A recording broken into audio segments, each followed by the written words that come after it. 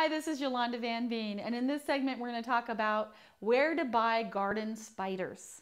Now spiders, this one's actually plastic so it's not real, they're actually a benefit to your garden and they eat all types of bugs that eat your plants. So encouraging spiders in your garden is such a beneficial thing to do because they're really great for the environment and they kill the bad bugs and save the good bugs.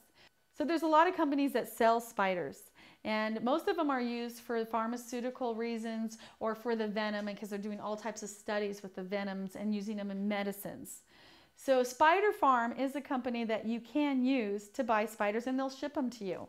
But really my attitude is even if you buy spiders or ladybugs or any other bugs and put them in your garden, you have to have an area that they're going to want to stay in. Because if you have no plants or you have no natural nesting area, the spiders won't hang out. They'll leave eventually or they won't survive. So the easiest way that you can attract spiders is to attract bugs. So just by putting a night light out away from the house, you don't want it by the front door because you don't want spiders in the house. But if you put a night light out in your garden or at the side of the house, you will find that over time the spiders will come and they will make spider webs near your night light because wherever there's bugs there will be spiders.